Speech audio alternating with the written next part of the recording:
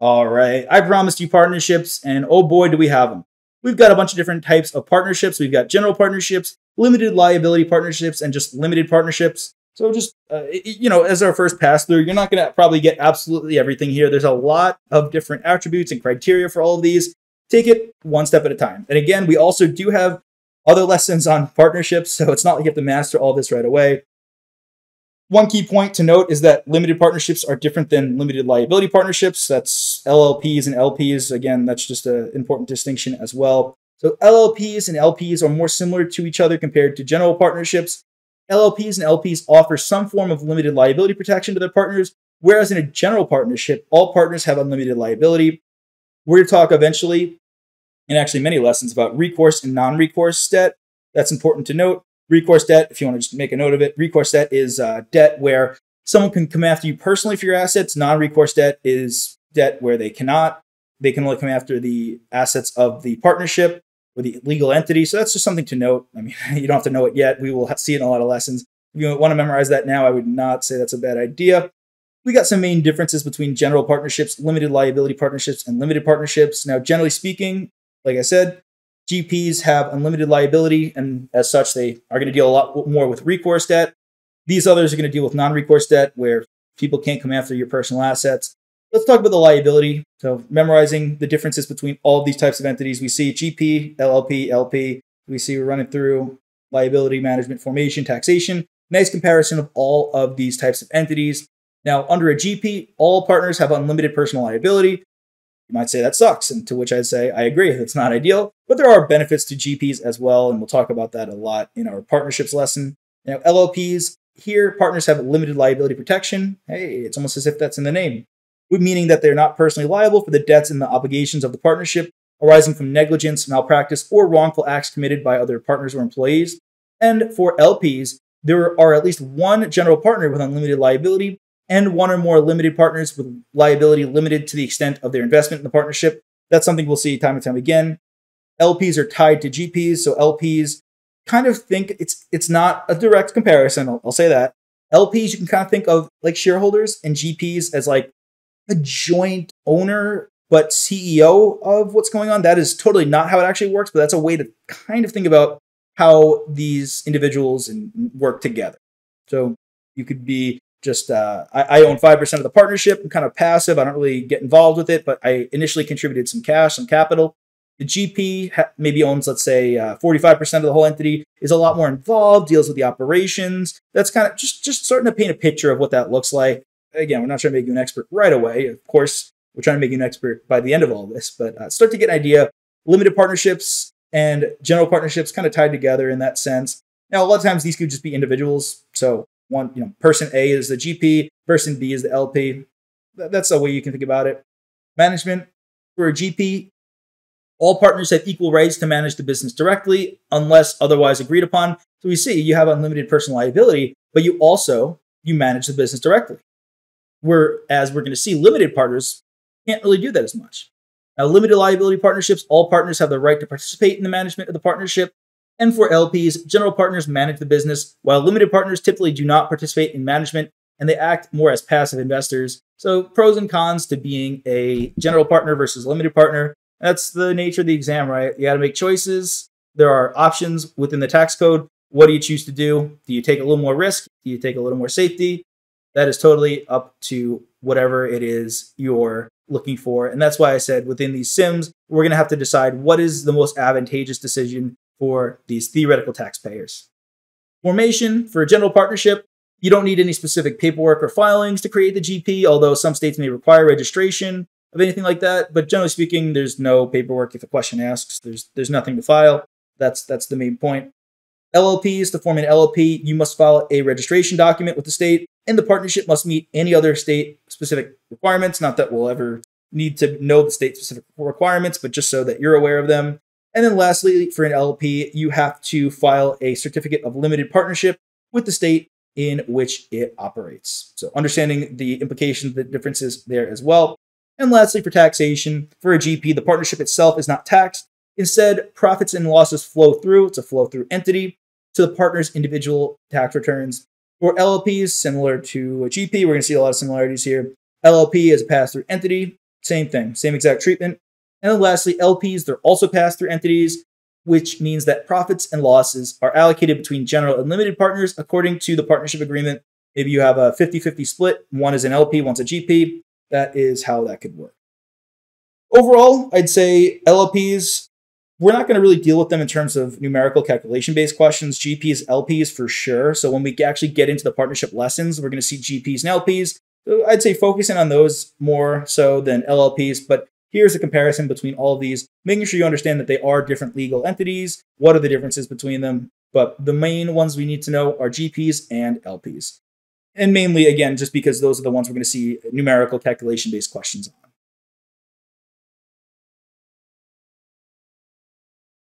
All right. Well, as promised, and as I just said, general and limited partners are the more important ones. And as such, we've got another slide comparing the two of those here. Now, in a partnership, there are two types of partners, general partners and limited partners. Again, we did talk about LLPs, and I'm not saying all of a sudden they just don't exist.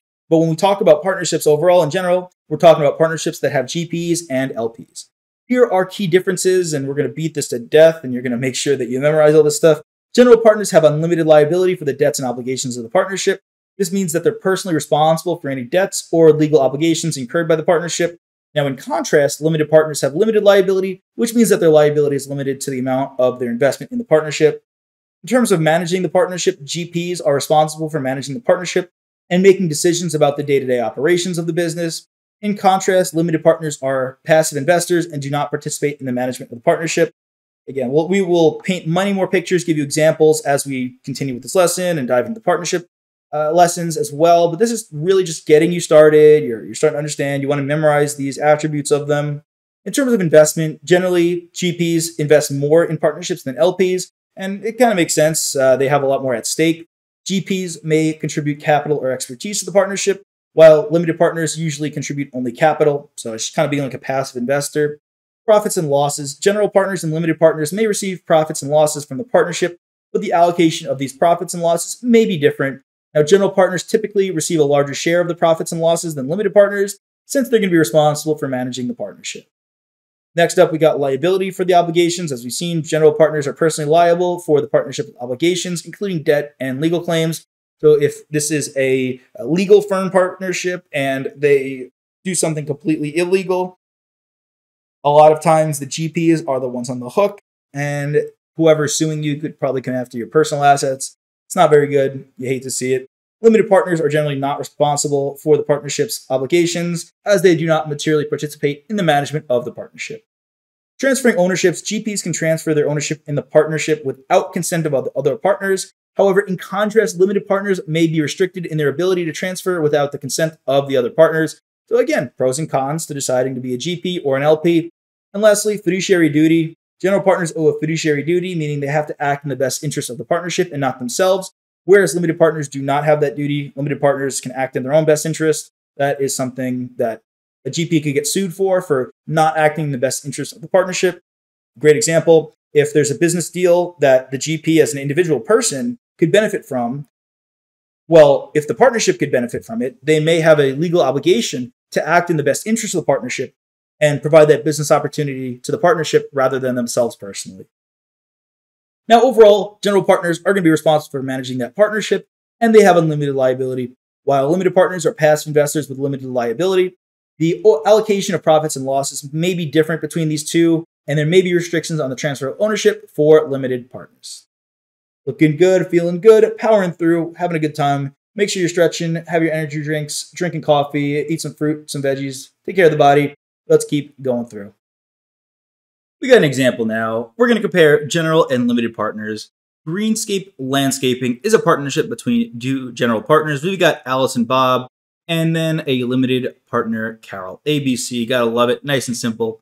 Alice and Bob are experienced landscapers who contribute their expertise to the partnership, while Carol is a passive investor who contributes capital to support the business's growth. Now, this is another example of why I compared passive limited partners to kind of like shareholders, which again is not a direct actual comparison. It's just kind of how I like to think about it. So you see here, though, how it actually kind of works. You need LPs for capital contributions.